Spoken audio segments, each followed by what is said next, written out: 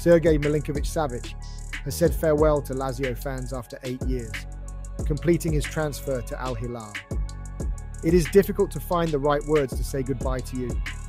The Serbia international put pen to paper today on a 3-year contract with an option for a fourth that is believed to be worth roughly 20 million euros per season. The Saudi Pro League side were the only ones willing to meet the 40 million asking price for a player whose deal was due to expire in June 2024. What do you think of this, people? A world-class player deciding to give up on winning any meaningful trophies whilst in his prime? Is the money from the Middle East going to end up ruining the game we all love? Answers in the comments.